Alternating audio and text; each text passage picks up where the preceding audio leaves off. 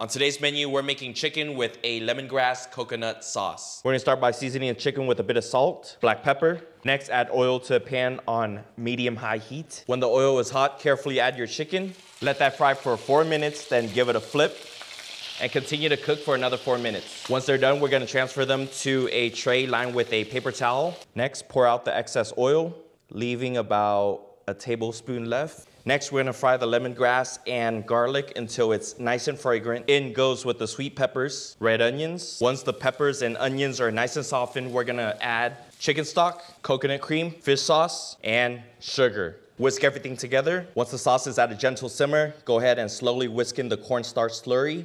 Add a pinch of salt, then carefully combine the chicken from earlier and let it simmer for another 10 minutes. When it's done, plate up and garnish with chopped cilantro. And there you have it, quick and easy chicken with lemongrass coconut sauce.